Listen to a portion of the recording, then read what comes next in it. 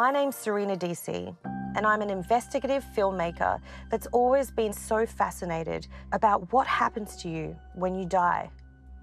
I've always believed that we have a body and a soul that are separate from each other, and that our soul can live on long after our bodies have died.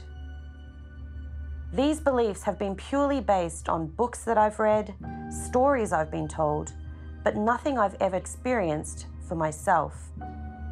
So we decided to embark on a journey, immersing ourselves into the world of those who say they've been able to tap into this afterlife in an attempt to answer the question, what really happens to us beyond the grave?